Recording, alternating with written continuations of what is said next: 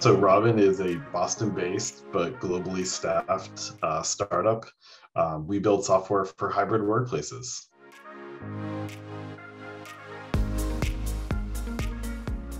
What's interesting is the engineering team at Robin keeps growing, so I'm constantly having to go back to our HR system and see how many engineers we have. Today, we're at about 42 engineers working mostly in Boston, but really all around the world.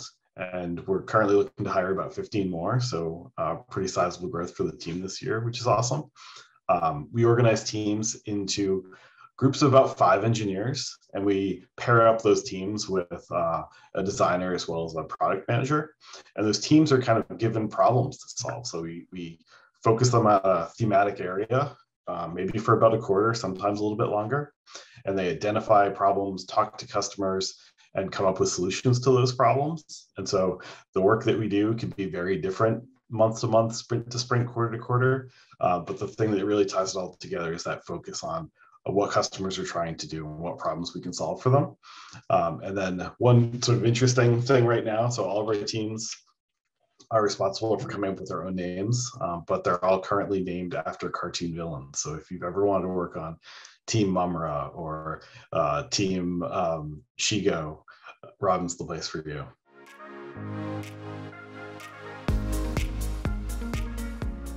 One of my favorite things about Robin is that we really do get to dog food our own product every day.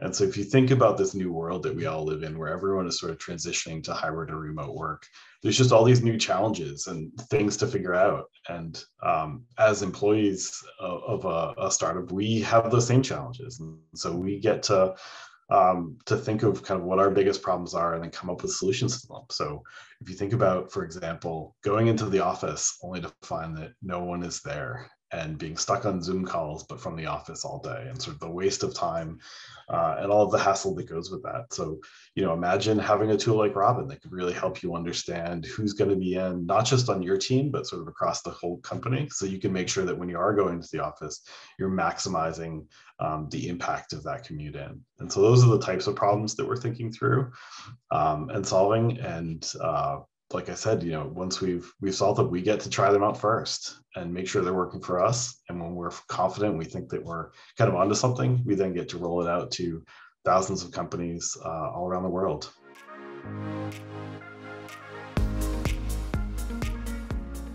At Robin, we primarily use JavaScript and Node.js, although we're doing more and more with TypeScript on our backend. Our front ends are all either React or React Native, which is great. So engineers can kind of hop back and forth between mobile and web work.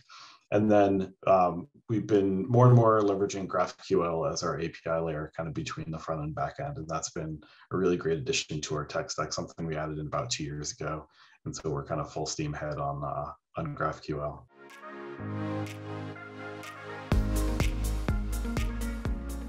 One of the things that's been great about Robin in my almost 4 years here is that we spent a lot of time really focusing on individual engineers and how we can sort of assess where they are and help them grow and achieve the goals that they have in their career. And so we've taken that same framework and applied it to our interview process. So when someone comes to interview with Robin, we're going to have a sort of separate interview set up where we can focus on things like technical ability, how they innovate, how they think about complexity and solving complex problems in simple ways, how we can assess their drive and ownership for problems so that they can sort of take something and get it done end to end.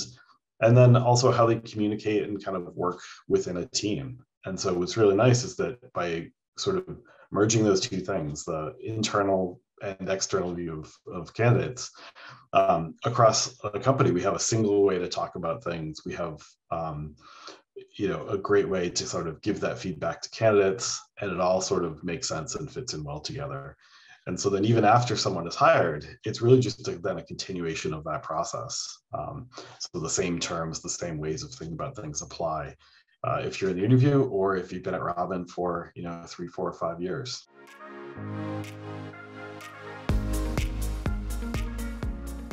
So I joined Robin almost 4 years ago at this point, which in startup world is forever, but really just seems like it was yesterday.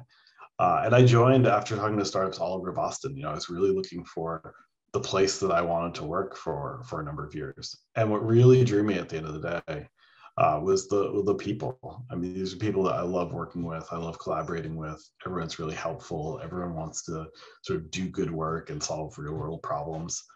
And what's been kind of amazing and great is that even though we've more than doubled in size since that time, we've really been able to sort of not only keep those sort of core values, but also make things better. Like we're kind of always improving the way we work, how we work, the way we approach work. And so really, it's always been a great time to join Robin, especially if you're someone that wants to be kind of a part of that growth and that evolution from a really small startup into a much larger one. That being said, we're also working in a really interesting time in an industry that's constantly changing. So, if you went back in time 2 years, no one was really talking about hybrid work. People went into the office every day. It's just what you did. And so now there's all these new greenfield problems that we get to sort of think through and solve every day. And that makes it really interesting and super exciting.